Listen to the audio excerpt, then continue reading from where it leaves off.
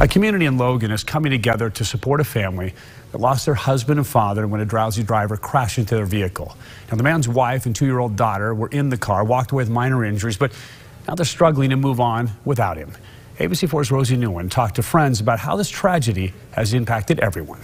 For Devin and Jordan Siemens, this was supposed to be the beginning of the next chapter in their lives. She has loved Devin forever. I know that she had a crush on him before they ever started a relationship. Friends say both Devin and Jordan met at Skyview High School. 2 years ago, they gave birth to a beautiful baby girl. But Sunday afternoon, their love story came to an abrupt halt. A driver on Highway 89 fell asleep at the wheel and crashed into their SUV. Devin died from his injuries. News spread quickly, shocking the whole Logan community.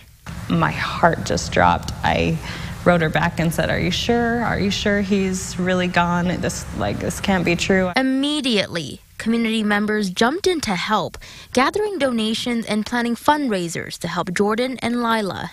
There's no other way to say it. We just love her, and we just want her to feel that love and know that we're here for her. Davis and King, who are both a wife and mother, say the community will do whatever it takes to help Jordan get through this rough time.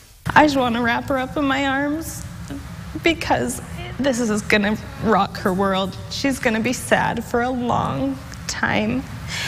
And all I can say and all that I want her to know is that we're here. The studio will be holding a fundraiser for the Siemens family on New Year's Eve. For more information on that event or where you can donate if you would like to help, head over to our website at abc4.com. Reporting in Logan, Rosie Nguyen, ABC4 News. Rosie, thank you.